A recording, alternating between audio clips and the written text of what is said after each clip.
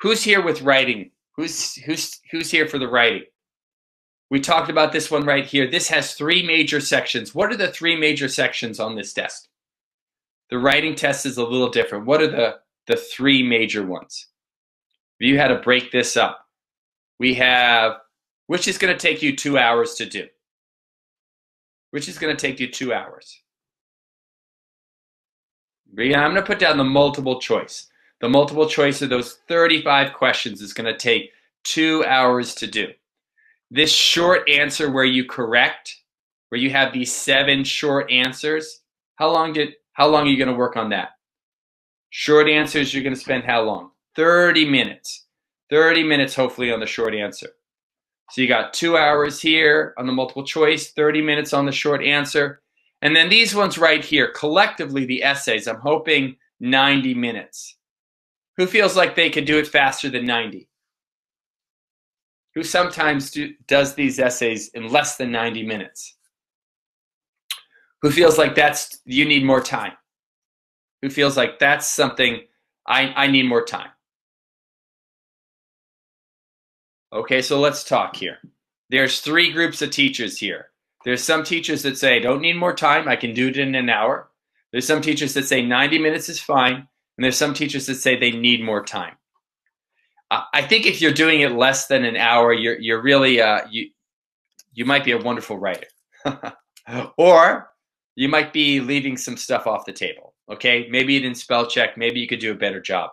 But I would say 90 minutes, that would break it down into 30 minutes on this one, 60 minutes on that one. That's pretty tight. I mean, this one right here, the composition essay is 600 words. I mean, that's your target. And this one right here is 150 words.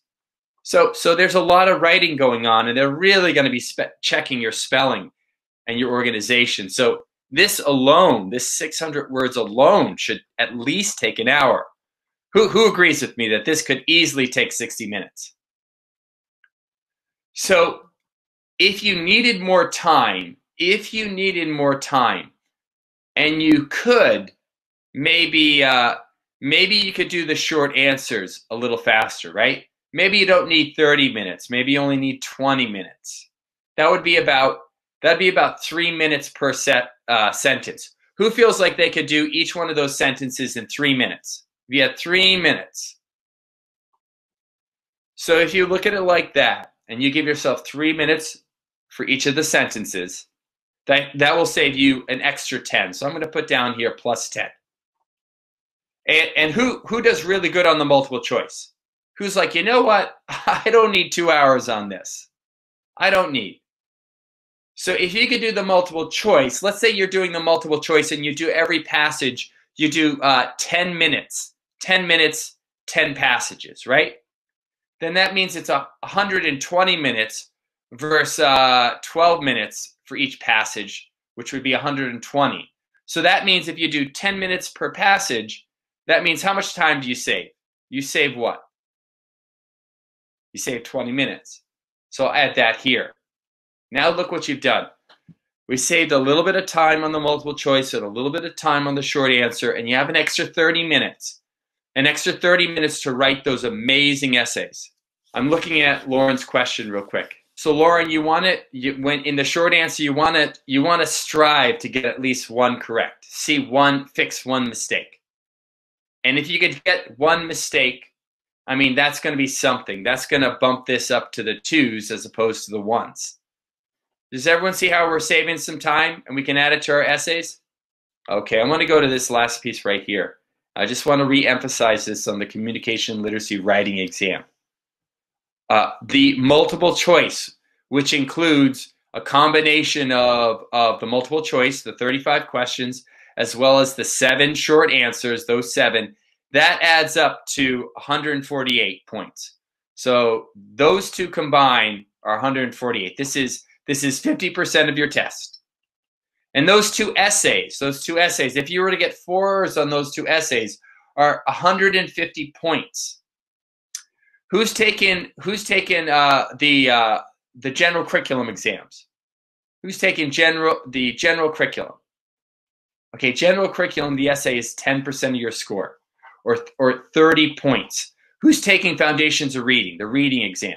Foundations of Reading, 20%, you know, or 60 points. So this 150, this is a big deal, team.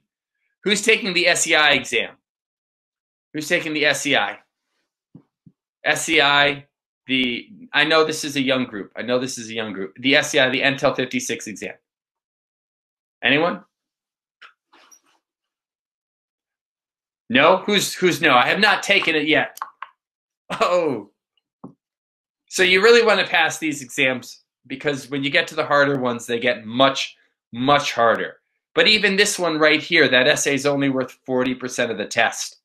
So this is a big deal for it to be 50%.